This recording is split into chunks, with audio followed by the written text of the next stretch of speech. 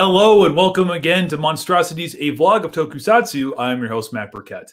We're only a few days away from Godzilla vs. Kong, which is going to be the fourth entry in Legendary Pictures' MonsterVerse series of films. But today we're going to be talking a little bit more about 1962's King Kong vs. Godzilla. Of course, this is the first time these two cinematic creatures first clashed.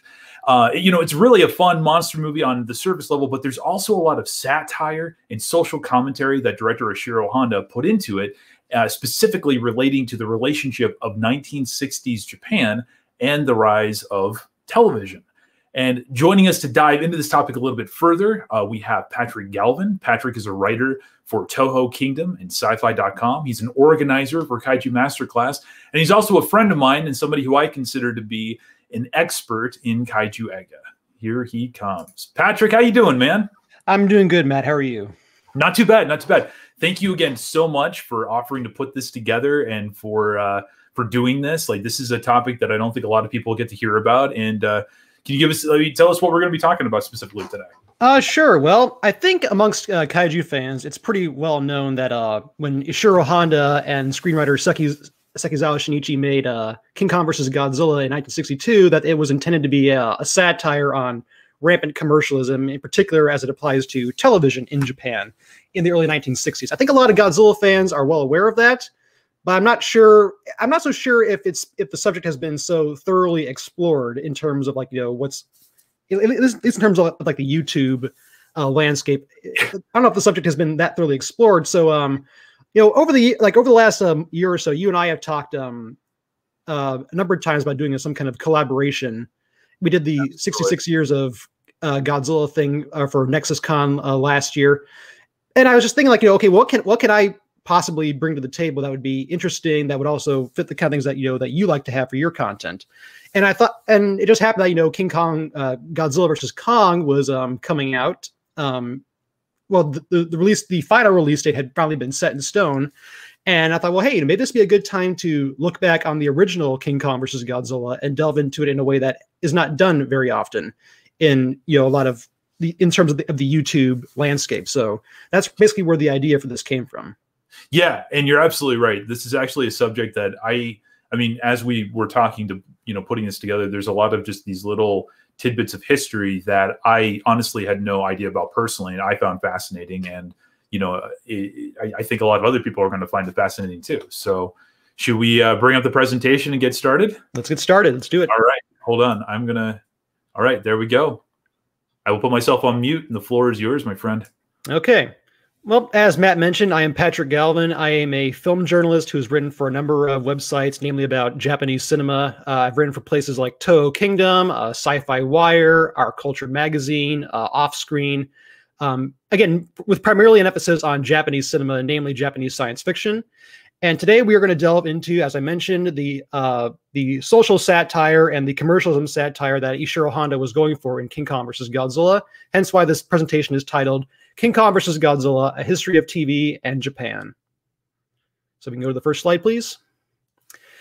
Okay, as I think a lot of Godzilla fans are aware, King Kong vs. Godzilla remains to this day the most highly attended of all the Japanese Godzilla films. And it was also kind of a, historically, it was kind of a significant film in terms of Toho's history. The year 1962 has kind of an interesting backstory for Toho. Toho began in the 1930s as a group of initially independent, unrelated entertainment companies, some involved in films, some involved in theater, that had their own backgrounds, had their own starting dates, and again, initially were totally independent of one another. And Toho itself was actually formed when all those companies were bought up and merged together into one big trust in 1937. That's when Toho was officially established. However, the main corporation, Tokyo Takarazuka Theater, was formed in 1932. This was the company that ended up buying up all the others into one big single conglomerate. And so even though some of these companies that helped form Toho, some of them go back even further, like say the 1920s, 32 was the year of creation for the main central corporation. Hence, therefore, 32 was what Toho identified as its establishment year. Hence, 1962 would become its 30th anniversary. And so in in helping to quote unquote celebrate this particular milestone in their history, Toho put together a couple of banner releases, films that they wanted to really showcase. One of which was Kurosawa Akira's samurai comedy Sanjuro.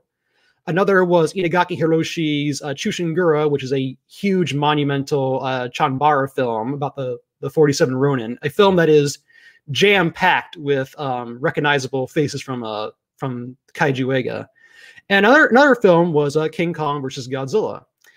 King Kong vs. Godzilla more than lived up to its expectations as a banner release. The film, when it first came out, drew in about 352 million yen. And it was the fourth highest grossing Japanese film of the 1961-62 rankings. It drew in an attendance of 11.2 million in its first release. And it has been subsequently re-released a number of times over the years. And the accumulation is approximated to be about a little over 12.5 million. It remains to this day the most highly attended Godzilla film in history. The only film which comes close is the original Godzilla from '54, with an attendance of about 9.6, I do believe. And it was kind of, even though it was built to be successful, it was kind of a surprise to a lot of people, including people who were involved in it, like the actor Yu Fujiki, who was one of the male protagonists. He's the guy who, in the American dub version, is always complaining about his corns being in pain when there's a monster around and such. Yu Fujiki remarked that nobody at Toho thought it was going to be as big as it ended up becoming. Kaiju Eiga at that point had varying degrees of success, some more than others, but nobody really thought it was going to be this big of a film. And it's funny that I mentioned Yu Fujiki because his involvement and some of the other people around him might have actually had some kind of small factor in this film's success. If we can go to the next slide, please. Yes, on the screen here, we have Tadao Takashima on the left, we have Yu Fujiki in the middle, and we have Ichiro Arishima on the far right. All three of these guys were pretty prominent faces in movies that were about the Japanese corporate environment, about salaryman pictures. Japan has, for many, many decades, had a fascination with literature and entertainment revolving around office workers and white-collar workers and such. And all three of these guys were prominent faces in that kind of genre study. Takashima and Fujiki had been in about, I think upwards of 10 films of that nature by this time. And Ichiro Arishima, who was once labeled the Charles Chaplin of Japan, was an established actor and very popular comedic actor in films like the Wakadaisho series with Yuzo Kayama, as well as the Shacho series with Hisaya Morishige. And so the Kaiju film was still running pretty good at this time, and the Salaryman comedy was running very good at this time. And in that, it was that that merge that is possibly what made King Kong vs. Godzilla so successful. However, something else that's worth bringing up is that the other thing that I think a lot of people are aware of the Salaryman element of King Kong vs. Godzilla, and of course they're also aware of, as I mentioned before, the television satire of the film. At the top of the screen, we have a quote from Ishiro Honda talking about the screenwriter Shinichi Sekizawa. Sekizawa had a background in writing, TV song lyrics and so on and so forth. He had some insight into television. And that's where the real fascinating element of this film really comes into play, is that whole dissection of the state of commercialism in Japan in the early 60s as it related to television. So if we can go to the next slide, please. And here we have a couple of quotes. The bottom one is from Ishiro Honda talking about what he was trying to go for with King Kong vs. Godzilla. The above quote, which came from 1957, is from Soichi Oya, who was a social critic in Japan. He was kind of known as the emperor of the mass media in Japan during his lifetime. And he was famously critical of television as the Japanese were developing it. He was very turned off by the grotesque nature of television, by the very sensationalist nature of television in Japan. And he very famously wrote about the quote unquote campaign to turn Japan into a nation of 100 million idiots. And so it wasn't just Honda who was seeing this kind of phenomenon happening in Japan at the time. It was pretty well established by other people, such as intellectuals like Oya. So if we can go to the next slide, please. And so, and to really understand the phenomenon of Japanese TV and what Honda was poking fun at in King Kong versus Godzilla, I think it's worthwhile to delve into like the history of TV in Japan and how it became, you know, the phenomenon that it did become. So, television, really briefly, European and American researchers had been developing ideas of electronically transmitted images since the late 19th century. The word television itself was actually coined by a Russian scientist in 1900. So it was, for lack of a better word, it was kind of like, you know, a turn of the century kind of thing. Early experiments were pretty crude. It was nowhere near as sophisticated as, like, you know, what would even appear in, say, King Kong versus Godzilla initially. And it was also kind of fitting that that TV would come to Japan around the time that it did, because the late 19th century was also the time of the Meiji Restoration. Japan had been, about 20 years before that, forced out of its self-imposed isolation from the rest of the world. And the Meiji Restoration, run by Emperor Meiji's administration, wanted to modernize Japan by sending Japanese overseas to study Western technology and bring back what they had learned to Japan to help Japan refurbish its technological growth, its architecture, its ways, its literary rate, etc., and so forth. And so it was only fitting that, you know, a lot of Japanese engineers had their eyes on television and became curious about, you know, developing it themselves. And in 1923, during the Taisho democracy, in which Japan was even more westernized than it had been during the Meiji era, there was a Japanese engineer named Kenjiro Takayanagi who became very fascinated by television development. He was reading about it in foreign technology journals. And so he decided that he wanted to actually study that himself and help develop television for Japan. And over a course of about 3 years, he studied it while he was an associate professor at what is now part of Shizuoka University. And on Christmas Day of 26, which, as it happens, was also the day that Emperor Taisho passed away, Takayanagi actually managed to successfully transmit an image onto the display end of a cathode tube. In this kind of context, we can think of it as the cathode tube being sort of like, you know, a TV screen without the chassis around it. So what he did was he took a piece of parchment and using very dark ink, he drew the katakana character pronounced as E onto it. He filmed it and he managed to project it onto the display end of the cathode tube. And if we go to the next slide, that's what he managed to actually produce. And so it was kind of like a very significant landmark, not only for him as a researcher, but also for Japanese development in this kind of engineering. And so we can go to the next slide, please.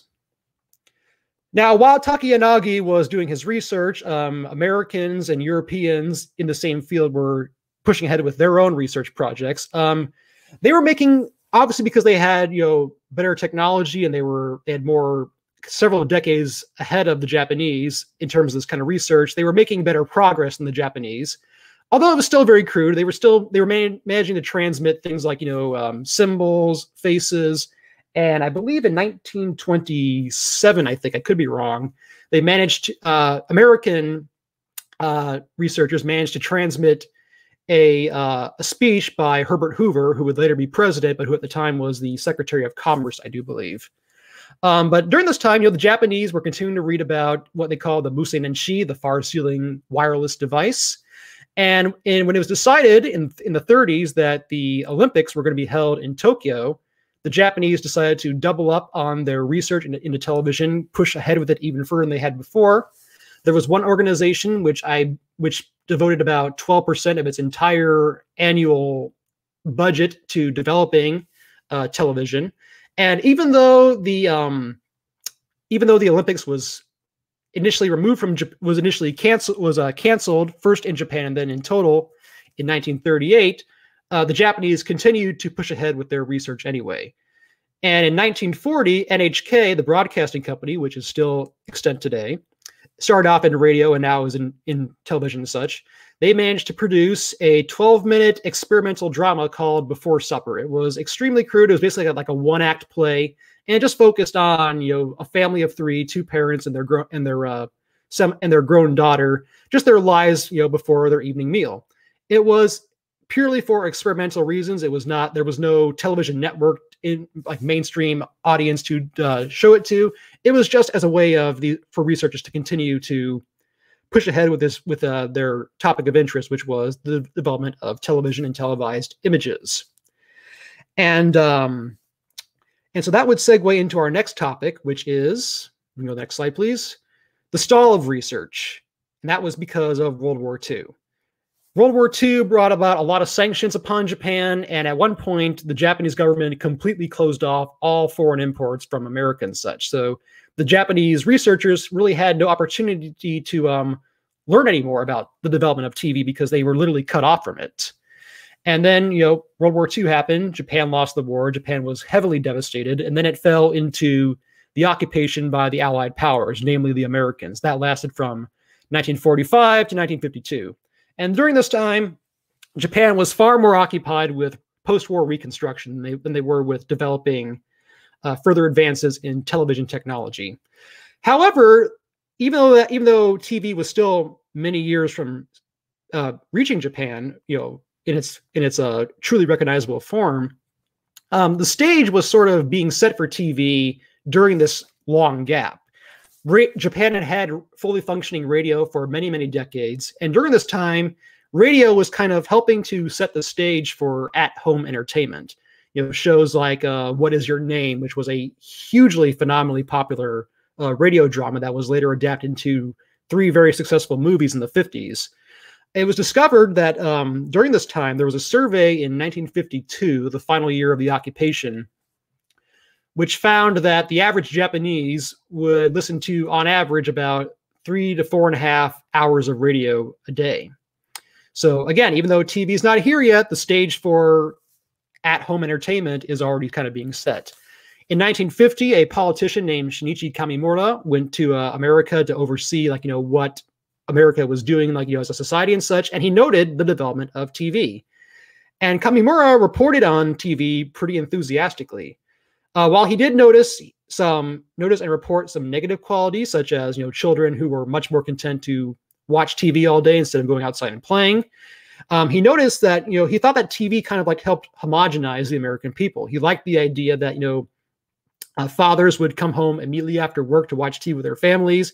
He liked the fact that families would oftentimes watch the same programs on TV together, that they would watch their the presidential speeches on TV together. He liked the idea of this homogeny.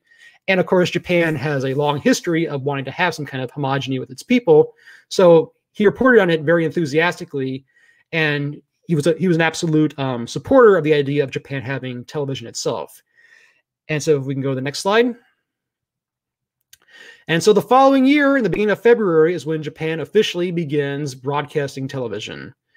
It began with NHK broadcasting a recorded scene from a kabuki play, and there were also an assortment of other programs that were available initially. It wasn't a huge selection, as you can imagine. Things like talent shows, newscasts. Sports shows were very popular. Things like sumo wrestling and baseball were extremely popular to televise in Japan at that time. And of course, there were some American shows that were imported, westerns and sitcoms. American westerns in particular were very popular with the Japanese initially. They also had kind of like a quote unquote educational value because they were westerns, they were historical film, they were set in it was an opportunity for Japanese to quote unquote learn about the American past and so on and so forth. However, even though Japanese were very interested in TV and very captivated by it, it wasn't exactly a immediate sensation with the mainstream public in terms of consumerism. When in 1953, by the end of the year, there were only about 866 television subscribers in the entire country. And the vast majority of those were actually businessmen, businesses who would buy TV sets, put in their department store windows or inside their barbershops to draw and attract customers. And to demonstrate why that was, the cost, a TV set at that time was very expensive in Japan. The cheapest you could get would cost about 175,000 yen. By contrast, the average Japanese worker at that time made about 15,000 yen a month. So basically, a TV set the cheapest set available would cost about a little under a year's worth of salary. Then on top of that, you have subscription fees, which can amount to say well over 2,000 extra yen a year. And by contrast, as a point of comparison, at that time in 53, a Japanese home could be bought for about 200,000 yen. So basically, in short, a TV set cost just a little under what a house cost at that time. And there were other practical reasons as to why it was not a huge immediate thing with the everyday person. You know, Japanese architecture, Japanese roofs and such were not built strong enough to really support the television antenna at that time. There's also things like, antenna being knocked down by wind and rain and such, and so on and so forth. So it wasn't considered to be very practical for the average person to have a TV set at that time. But businesses took immediate advantage of that because they realized they could draw in a lot more people by putting in TV sets in like their establishments. And there was also sometimes like a very amusing anecdote would be like there was a Japanese politician in rural Japan where TV is at this point extremely rare. It's like far away from Tokyo and Osaka, out in the backward area. There was a man who was running for political office who, to help boost his likability and to boost his popularity with the voters, he actually bought a TV set and every single night would invite people over to come watch TV just to help improve his chances of winning the election. So that's basically that was primarily who the main consumers for TV was initially. It was people who could afford it, which was not the average person. In spite of that, and as one more little anecdote to help segue into our next slide, there was one barbershop that reported that, once he bought a TV set, put it inside of his establishment, whenever it was time for a certain season of sports, people would come in for a shave practically every single day just to watch TV. And that particular sport we will reveal in the very next slide. Next slide, please, Matt. Actually, go back really quick. Okay, as I think a lot of Godzilla fans are aware of the fact that a lot of the fight choreography in King Kong vs. Godzilla is heavily inspired by pro wrestling. Nakajima and I forget his name, but the actor who was playing King Kong, a lot of their moves were choreographed based on sumo and pro wrestling moves. And that's the sport, one of the main sports that was of immediate interest in Japan when television started broadcasting, as we shall find out on the next slide. Now, there's a lot to unpack here. One of the first major post-war media heroes in Japan was actually a man named Mitsuhiro Momota, who went by his stage name Rikidozan. He was a huge national hero for the Japanese in the post-war and post-occupation era because of the fact that on national TV in that same year, 53, he defeated the American Sharp Brothers on nationally broadcast TV. Keep in mind, this is after the war, after the occupation, so there's a lot of anti-American and a lot of anti-Occidental sentiment in Japan at this time. And so the idea of a Japanese man, basically giving it to the Americans through like a sports match was there was a lot of interest in it because of that alone. In fact, let me just pull up my quote here. There was one Japanese spectator who wrote, "We lost the war, but this time we gave it to the Americans through karate chops." So, and Rikidozan, his television, even though television is primarily owned by businesses or it's television sets that are set up on plazas for public viewing, he drew in enormous crowds, and his popularity helped increase the demand for TV sets in Japan because people loved him. They loved his matches, and they wanted to see him, continue to represent them, if you will, on the screen. Now, the really ironic thing about the whole thing, especially with that first match between Rikidozan and the quote-unquote American Sharp Brothers, is that there's that whole fight was basically a big subterfuge. First of all, the fight was thrown. The Sharp Brothers had agreed to lose in advance to Rikidozan. They basically allowed themselves to be defeated by him. Second of all, the Sharp Brothers were not American. They were from Canada. And third, and this is the most interesting thing of all, Rikidozan was not Japanese. Rikidozan was a Korean man. He was born in Korea at a time when Korea was still occupied by the Japanese. And he eventually emigrated to Japan sometime in the 1940s, I believe. And so he grew up speaking Japanese. He could speak it very fluently. So that's how he was able to pass himself off as a Japanese to so many people. And here's the really ironic thing. The part of Korea that he was originally from is now part of North Korea. And consequently, Rikidozan became kind of a very interesting. He became a figure of interest not only to the Japanese but also to Kim Jong-il, the supreme ruler of North Korea. Around this time in the 50s and the 60s. Kim Jong-il is also, as people know, the mastermind behind Pulgasari, the North Korean kaiju film. And Kim Jong-il tried to lure Rikidozan back into Korea a number of times during his lifetime. He never consented. And after Rikidozan passed away in the mid-60s, I do believe, even though he was buried in Japan, Kim Jong-il erected a tomb for him in North Korea. So that has nothing to do with King Kong versus Godzilla, but it's just a very interesting, very interesting insight into how Japanese TV was, it was sensationalized, it was subterfuge. It was kind of from the very beginning this very strange form of sensationalization. And so we can go to the next slide, please. This is a photograph of the type of crowd that would come to watch Rikidozan when his matches were being broadcast. That small little box in the lower left corner, that is the TV screen. It's not very big, but look how enormous the crowd is. There was one report of a crowd of about 20,000 people that came to watch just one of these plaza TV showings of his wrestling matches.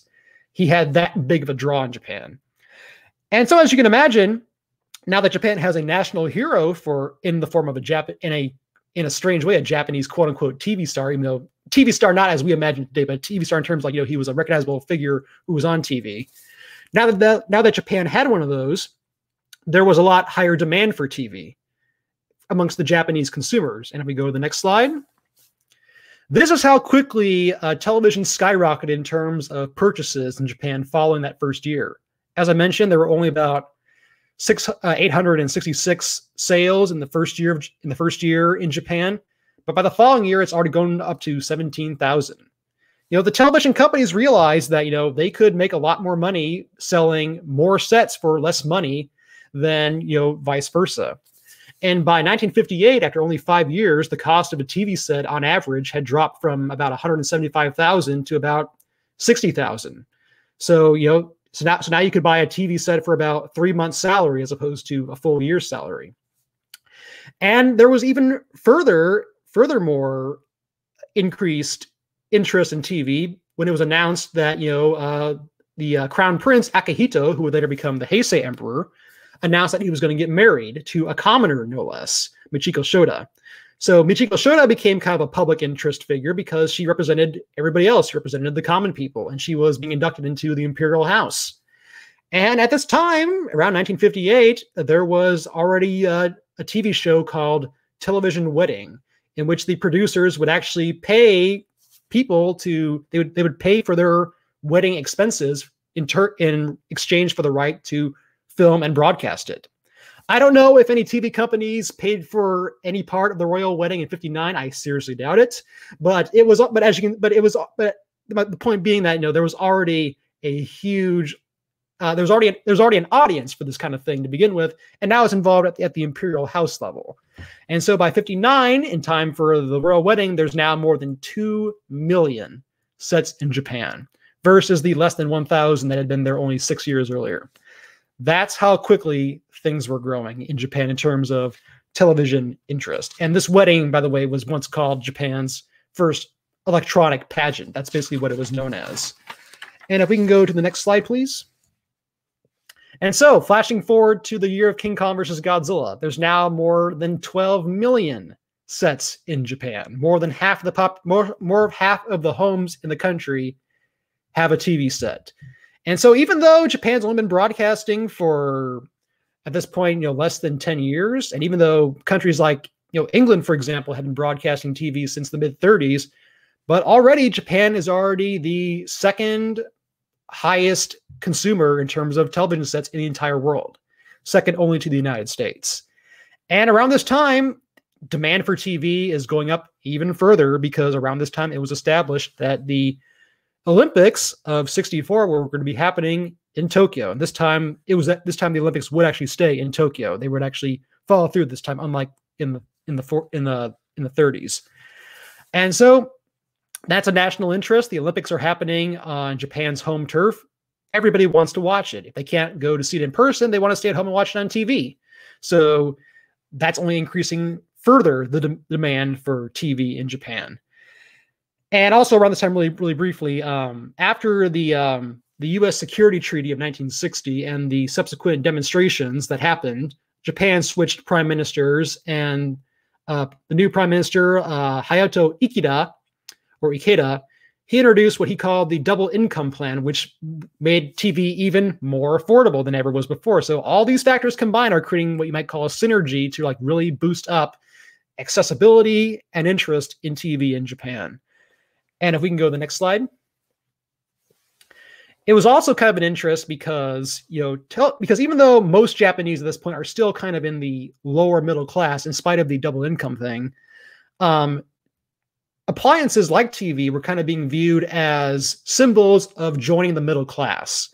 And so Japanese families would consciously budget themselves so they could afford to get this kind of thing, because it'd help them reach this kind of social standing that they wanted to have. And by 1965, I want to say, it was found that 90% of Japanese people consider themselves to be part of the middle class. So it was part of that whole synergy as well. And during this time, there was a and during this time, Japanese are spending many, many hours a day watching TV, especially housewives who are stuck at home all day. Them watching TV was kind of like, their way of feeling like they were staying in touch with the rest of the country. Even though they're confined to their homes, cleaning and raising the kids, they can watch TV and stay on top of the news and such. So it was like they were also a huge demographic. It wasn't just like men watching sports. Like even women were very key on this whole thing as well. And during this whole time, there were initially some plans to use television for educational reasons, not only with like news broadcasts, but also like informative science programs and so on and so forth, educational television. However, as we see from this quote here from Jason Makoto Chun, who is a historian who wrote a very useful book about the development of TV in Japan, the TV executives found out that this kind of educational stuff, excuse me, did not exactly get very high ratings. Instead, audiences went for the flashy, grotesque, spectacular, silly nonsense kind of stuff, the kind of stuff that people like Soichi Oya, the critic, lambasted as being like something that was like dehumanizing the country, turning into a nation of idiots. And so, as we see on the next slide, as you know, King Kong vs. Godzilla opens up with Mr. Tako watching, as it happens, a science program produced by his company, and he's bored to death with it. And he gets a call from his boss, who's also bored to death with it. And he remarks that the TV program, the science show, is only getting a rating of about 5%. Charitably put, it's not doing very well. And so that's kind of a nice, and so you can read that definitely as Honda referencing the fact that, audiences were not going for the intelligent stuff, and the TV companies were just exploiting the stupid, silly stuff that got better ratings. And so we can go to the next slide. So what did get a lot of publicity? What were the kind of shows that got tons of attention?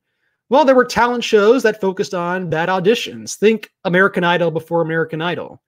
Like there was one television show called Singing Contest, in which the producers would purposely seek out bad singers because it made people laugh and it got better ratings, as opposed to showing people who actually could pull it off. There were also television dramas that focused on controversial subjects like extramarital affairs. Shows like this would, get a lot of backlash from the social critics. But that controversy, there's, like they say, no such thing as bad publicity. It's true in this case. Shows like that, shows like Days of Betrayal, one such show about extramarital affairs, got tons of ratings from its subject matter and from the publicity of the controversy surrounding it. And then you have things like, Pink Mood Show, in which you had erotic dancers, basically meaning women with no clothes on, dancing at Toho's own Nichigeki Music Hall, and it being televised and broadcast late at night around, like, say, 11 p.m. when kids are ideally in bed and such. And then you have reality TV. And here's what really got under the skin of people like Soichi Oya. There was a reality TV show, very aptly named the Let's Do Anything Show, which in 1957 staged a very well-documented and very controversial and highly reported quote-unquote event.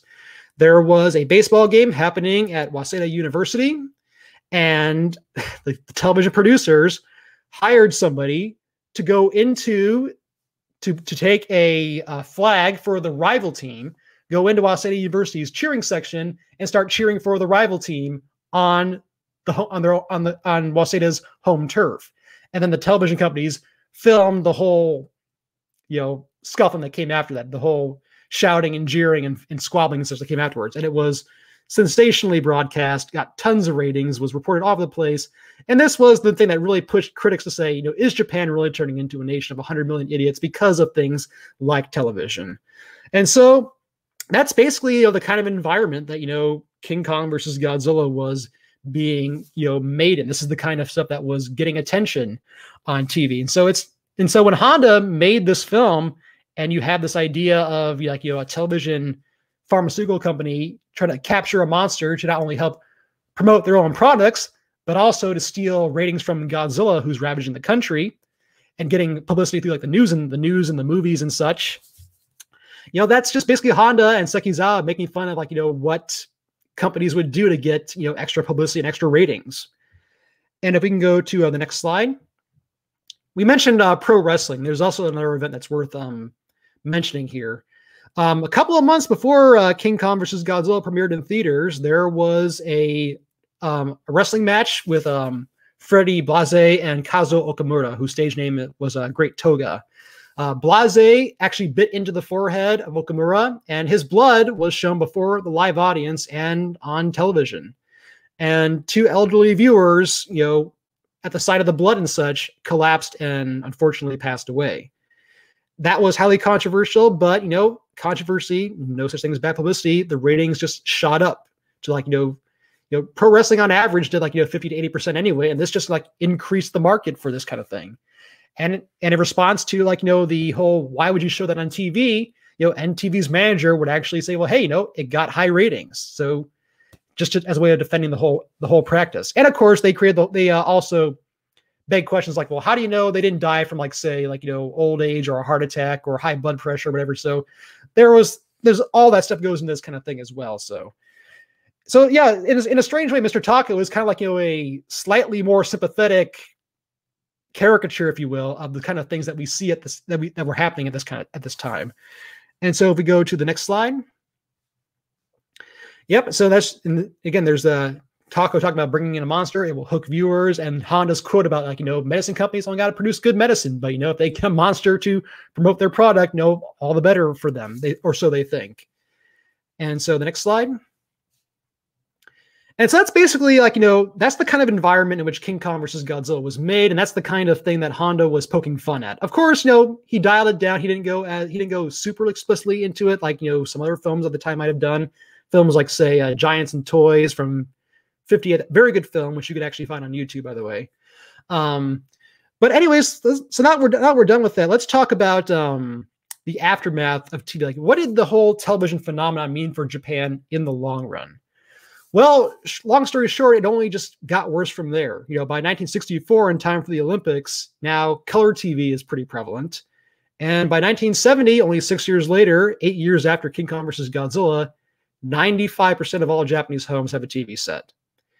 And as you can imagine, as I mentioned before, Japanese would spend 3+ hours a day watching TV to begin with. And that's only exacerbating because of this whole situation.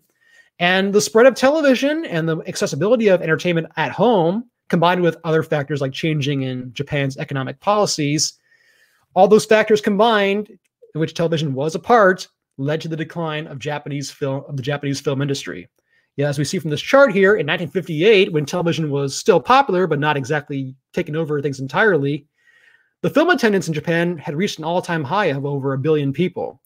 Flash forward to the year King Kong vs. Godzilla comes out, 62. That number is basically cut in half, and it's only falling from there. 75, things are in extremely bad straits, as a lot of people know. This is the year Terramaki Godzilla came out and did terrible business. But however, flash forward to 1980, when Japan's economy is bouncing back. Attendance is better, it's not exceptionally better though. And over the years, Japan's film audience has wavered a little bit, but it has never even come close to matching what it had reached its golden era of say 58 and before that point. And in 2019, it was only about 195 million, not that much better than like the low of 1975. I chose 2019, by the way, because that was the last pre-COVID year for Japanese movies and such, so it wasn't affected by the pandemic and such. But yeah, so that just basically gives you an idea of like, basically how television came to rise in Japan, what kind of things Honda was poking fun at in Japan, and ultimately what television did to the Japanese film industry. And if we can go to the next slide. Now, one of the main sources for this presentation was a book by Jason McCuttle Chun, who I mentioned earlier. His book, A Nation of 100 Million Idiots, is an extremely valuable resource in terms of understanding television history and its effects in Japan. And as we see from this quote here, he talks about how things have changed a little bit since the development of TV and the explosion of popularity of TV. However, there's still this huge attraction to sensationalism, scandal shows, talent shows, and so on and so forth. And actually, as a little bonus, we have on the next slide, I asked our friend Norman Englund, who directed the documentary Bringing Godzilla Down to Size, short films like a mini feature called The Idol. He also did a lot of set reporting on kaiju films for Fangoria in the 90s and the 2000s. Norman's lived in Japan for 29 years, and so I decided to ask him, like, in your almost 30 years of living in Japan, has the state of Japanese TV changed that you've observed? And as he tells here in this quote, there is still that interest in people who just gab. There's still sets that are flashy and ridiculous, MCs that are overdressed, and it's just like shows of it's like wit competitions. And he also, in this interesting little quote here about when Kobe, the city, was heavily devastated in '95 by the Kobe earthquake. There were all these news broadcasts which would use Dawn of the Dead music to help enhance the dread of the situation and such. And so even now, like all these decades later, Japanese TV is still heavily focused on the sort of sensationalism, all the cheap publicity stuff that, Honda was poking fun at in King Kong versus Godzilla. So not a whole lot has changed. And if we go to the final slide, I believe just really briefly, here are the primary sources that were used for putting together this presentation. And the second slide. And that should be the end of the presentation. Am I correct? Yes, it is. All right. Thank you, everybody who tuned in for this whole thing. Matt, do you have anything that you wanted to run past me before we turn over to the audience? Well, I know I told you this privately before, but I'm just going to point it out there. I don't really broadcast it out there so much that I'm a big pro wrestling fan, but listening to the stuff that you had talked about with like Classy Freddie Blassie and stuff was something that I was not even aware of, that I found, extraordinarily interesting. Mm-hmm. I really, again, thank you for the time that you took to put all of that together, because it really is wonderful. And we've been getting a lot of really good comments here. But yeah, I apologize if my voice is not sounding good. My throat's been very dry all day, so it's and talking for 45 minutes straight is not helping. So stop apologizing. So you certainly don't need to be apologizing for that, sir. Okay, you did a wonderful job. Thank you. Are you up for some questions? Sure. Yeah. I can't promise to have all the answers, but I'll do my best. Let's see what we got. So, guys, go ahead and ask your questions if you have any for Patrick in regards to this topic. I'm just scrolling up here to see if I actually have anything. I'm going to kick that out there too. Yeah, I know it should be the big surprise, but I guess the other really surprising thing too is the fact that Japanese television hasn't changed at all. Period. Mm-hmm. I mean, it parallels American television, I think, pretty well as too. And all we go for is or whatever that quote was about the grotesque and the weird, that kind of thing. I mean, nothing much has changed. I mean, that's why we have the Kardashians, grotesque. When did the Japanese TV drama start? Do you know when that might have? Which drama are you talking about?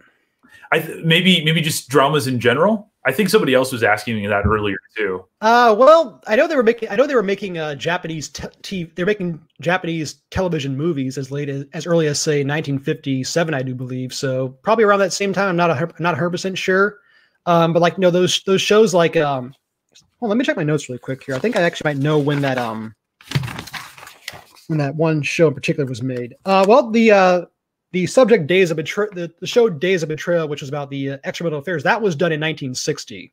So I would say that Japanese dramas had been established like probably in the late 50s or so. I don't know 100%. I don't know for sure though.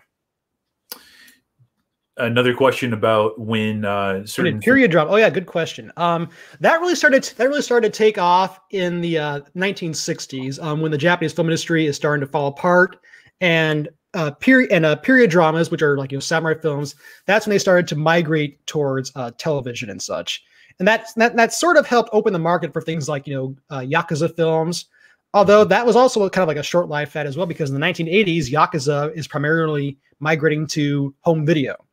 Yeah. So it's kind of like a cycle and such. Once television is here, like still in the market and such, yeah, some film genres will come up and get their thing, and then they'll be overpowered by home media and such. The same is also true of the pink industry, the porn industry in Japan. Nikatsu survived on that for so many years, but that started to suffer a little bit too once the adult video market started to take over. Actually, Shusuke Kaneko himself worked in the pink industry for a number of years, and one of his film called Last Cabaret, which is from 1987, I believe, was made as kind of like an allegory for Nikatsu's collapse and the collapse of the porn industry and such. I believe it was also his last porn film, but yeah, and the porn industry was falling apart because adult video market was getting a wider audience and such. So it is definitely kind of a cycle and such. But yeah, in terms of your question, period dramas really started to take off in the 1960s and such, when the film industry is falling apart and things are kind of shifting more and more towards TV. I should also mention really quickly that in the 1950s, when TV started to take off, the film studios tried to combat the spread of TV by barring their contract stars from acting in TV and such. And they also started introducing things like widescreen photography and such to help in what they hope to do to help preserve the at-home market for the domestic market for movies, for going to the actual theater. Right. But that didn't last too terribly long, and that's actually why in the 1980s and such, the aspect ratio for Japanese movies changed from CinemaScope, the narrow format, to the sort of VistaVision thing, because that was easier and such, crop for home releases and such. So totally. Even on that kind of level, home TV and home media impacted the Japanese film industry in so many ways, and that's a reason why, again, TV was not the sole reason why the film industry fell apart in the 60s and such, but it was definitely a contributing factor. Absolutely. That's awesome. Do you know what the most popular form of entertainment for kids was during this time? Was it manga, radio, TV, or movies? That question I do not know the answer to. I would speculate that it was primarily television, but I do not know for sure. Makes sense. From Shay Smithers, was Akira Kurosawa ever involved in directing for TV shows? Not TV shows. However, he did, when his career was in an especially bad place in the 1970s, he did reluctantly get involved with some television commercials, and he did direct a documentary called Song of the Horse, which was in 1971, I think. That was actually his last project with Masaru Sato, the composer, who also did Sea Monster and Son of Godzilla and Mechagodzilla. That was their final collaboration, and it was a narrated documentary about the breeding of thoroughbred racehorses, and it was narrated by an adult and a kid. And actually, the kid was I'm unfortunately blanking on his name, but he was the kid actor from Hedorah and Megalon. So that's awesome. So yes, and Kurosawa, along with many filmmakers, thought very little of TV. Honda wasn't even crazy about TV himself either. Honda worked in TV towards the end of his career, not by choice. He wasn't really keen on it. It was just kind of out of necessity and such. But yeah, many Japanese filmmakers thought lowly of TV, and a lot of them got into it only because they had to at points. Like Masaki Kobayashi was another example. Keisuke Kinoshita preferred working in movies, but he realized hey, if I work in TV, I get more work. I get to do more projects. So though he wasn't keen on it, he sort of embraced it. Luckily, Kurosawa didn't embrace it, but he accepted it at a certain point. Yeah, I think it probably came to a point where it's just they realized where everything was heading. You know. and it's either, you know, evolve or go extinct. Yeah. Essentially. Let me see if I understood this right from Fred. Do you think King Kong vs. Godzilla opened the floodgates of bringing more Japanese films here? Example: Daimajin, Monster Terror, Gamera, The Invincible. It was definitely one of the factors, because, you know, don't forget, around this time we had films like Mothra and such, which have, you know, foreign money and such, in an attempt to appeal more towards the Western market. And so, and also King Kong vs. Godzilla, like, you know, it began as a an unmade project by Willis O'Brien, was transferred to producer John Beck, who negotiated the deal with RKO and Toho to get, and also got the rights to distribute the film through Universal International Pictures. So. And of course, later on, you have like Henry G. Saperstein getting involved with things like, you know, Monster Zero and War of the Gargantuas and Frankenstein versus Baragon. So I wouldn't say that it was definitely not the first film to do that, but it was definitely a contributing factor in that interest of, like, you know, not only getting films shown in the U.S. but also getting American money behind the films as well. Yeah, that was really just a beautiful boom period. You know, I mean, that's essentially the golden period, in my opinion, of that era. A few more questions here for you. This one's just a fun little one from my boy Ben. When does Patrick come back on? Great stuff, Patrick. When does Patrick come back on? Thank you, Ben. I'll come back whenever Matt says Patrick come back on the show. Well, that might be sooner than you think, good sir. From Androius, when did toy commercials start booming on Japanese TV? Do you know that? I don't know the answer to that question, but, you know, TV commercials it was basically instantaneous. Like, you know, Japanese companies realized that, like, funny enough, in terms of, like, you know, funny that King Kong vs. Godzilla is about a pharmaceutical company trying to capitalize on TV and such. You know, the pharmaceutical companies in the 50s realized that, you know, if they could make, let me pull my quote here really quickly. Actually, I can give you like the exact figures. A lot of these figures come from Chun's book, 100 Million Idiots. Please bear with me. No, you're good. Take your time.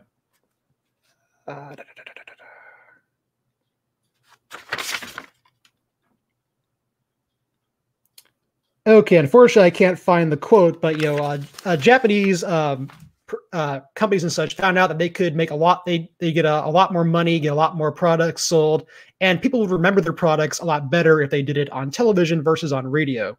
I think I don't know for sure, so don't quote me, but I believe that, you know, they found that it was like 40% more effective to do commercials on TV as opposed to radio. But yeah, they were doing it instantaneously. As soon as Rikidozan was doing his matches against the Americans and such, though, they were out there plugging to get, you know, commercial airtime for their products, because, you know, there's thousands of people watching on those Plaza TVs and such. You know, even though not many people have a TV, they're, like, you know, in a department store or a barber shop or a cafe or on one of those plazas, you know, watching a Rikidozan, quote unquote, give it to the quote unquote Americans. And, you know, that's a good time to promote your product, you know, when thousands are watching. Yeah, absolutely. I'm going to go ahead and go with two more here, unless there's one that pops up that is just absolutely intriguing. Okay. But for Raph, seeing how likable Mr. Taco was, do you feel the cruel businessmen Jiro and Kumiyama from Mothra vs. Godzilla 64 were Honda's attempt to make up for the light satire with darker social commentary? That's a question only Honda could answer, and unfortunately, he's no longer with us. I have nothing. It's certainly possible. I know of nothing that would support that. I imagine Honda and Sekizawa were more just like doing a recycling of Clark Nelson from Mothra. That's what I would speculate, but, you know, who knows? Yeah, that might be something, you know, unfortunately lost to history. Mm-hmm. And then along with, why did he make Terameki Godzilla? Yeah, exactly.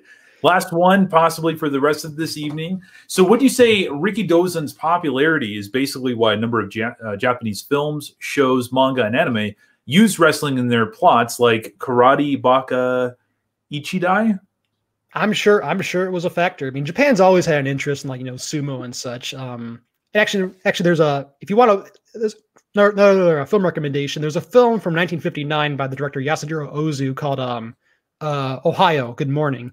Mm-hmm. And it's basically about two kids who become infatuated with sumo wrestling on TV, and they decide to go on a silent strike. They vow to stop speaking to their parents until their parents break down and buy them a TV set. This is from 59, so not long before King Kong versus Godzilla and such. So yeah, I'm sure that, you know, Rikidozan absolutely had some kind of, like, you know, at least some capacity, some kind of influence, that kind of thing. But yeah, Japan's always had fascination with that kind of stuff. Yeah, that is very true. That is very, very, very true, even to this day.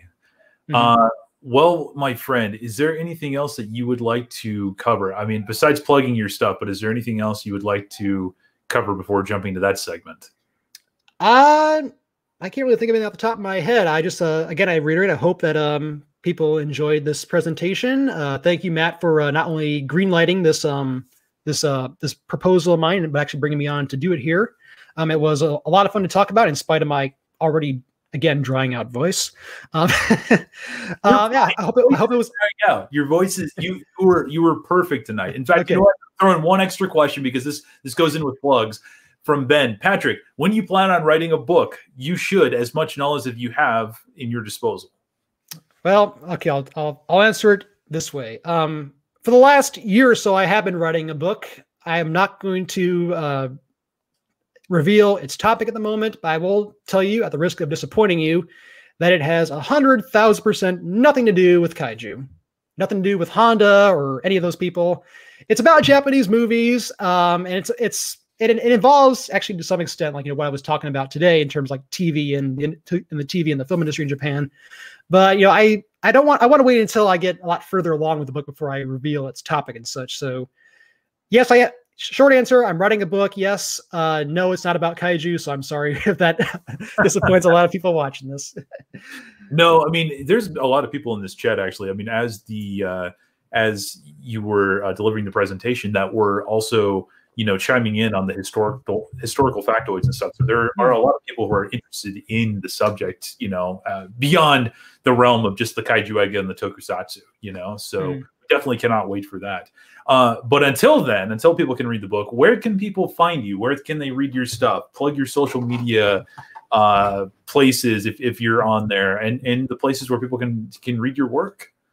Well, you can read my work at Toho Kingdom, sci-fi.com. You can read my work at Our Culture magazine. And I recently, actually just today, I published an article for the Canadian website Off Screen about the Chinese silent film actress Ran Ling Yu, who is one of my favorite film performers in the history of cinema.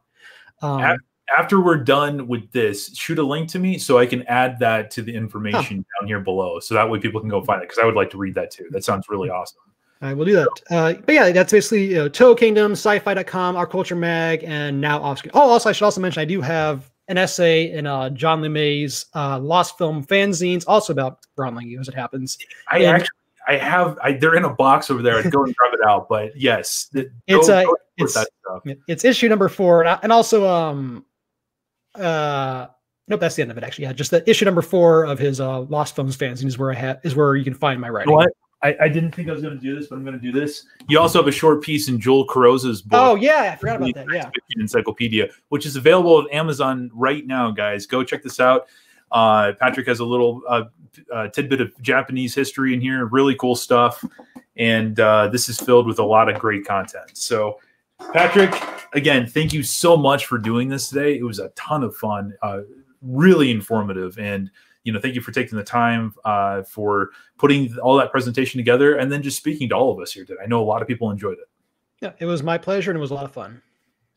So, guys, I guess with that said, we're going to go ahead and wrap this up here. So, for Godzilla's sake, keep watching Tokusatsu for the good of mankind and yourselves.